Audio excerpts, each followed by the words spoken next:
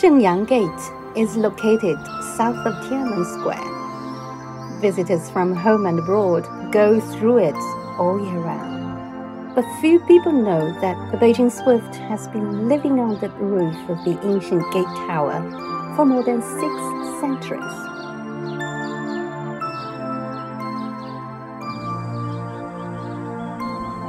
Unlike most other birds, Beijing Swifts used to live in the royal palace. They never settle in the hutong.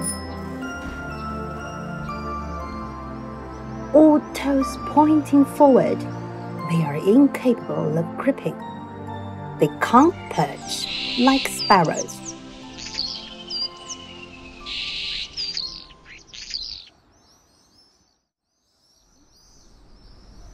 However, they are skilled gliders.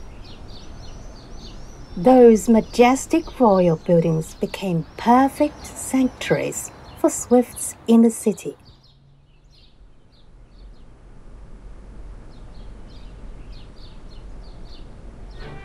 In the Ming and Qing dynasties, Zhengyang Gate served as the south gate of the capital city.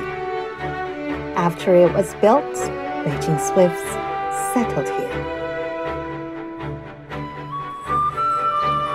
At 5 o'clock in the morning, most of the city is still slumbering, while the gate is already woken up. Hundreds of swifts fly out from under the roof, circling the tower for morning exercise.